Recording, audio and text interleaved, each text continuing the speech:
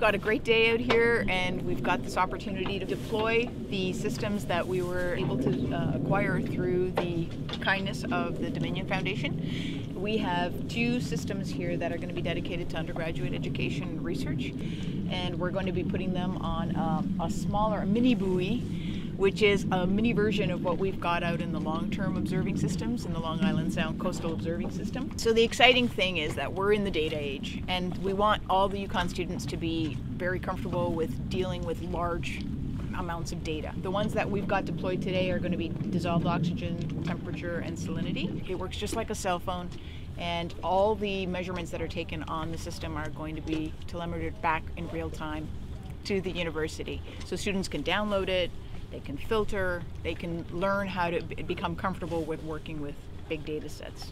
These are the basic measurements that students should be familiar with if they're going to go out and pursue a career in science or pursue management careers, really, because these tools are what we use in coastal observing systems around the world. Last week we just went across the Thames River mouth and looked at the flow through the mouth, and as well as the water properties. That was great for a class project, and I actually asked a question on the exam about it, but it also fits into my research on the roles of rivers and how they affect the Long Island Sound. I'm Kristen Raub. I'm a master's student.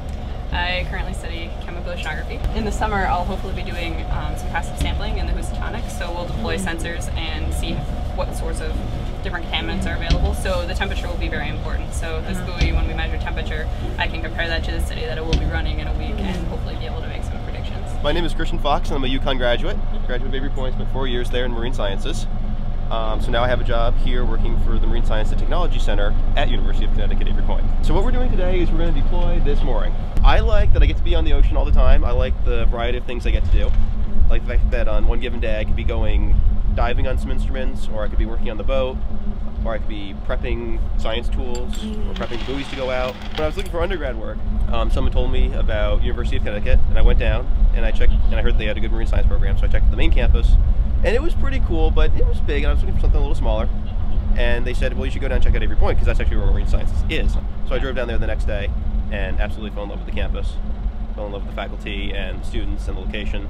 If I hadn't gone to school at Avery Point, I wouldn't have been prepared for this job. I wouldn't have been prepared for looking into marine science grad schools. I wouldn't have had a much more clear idea of what I wanted to do.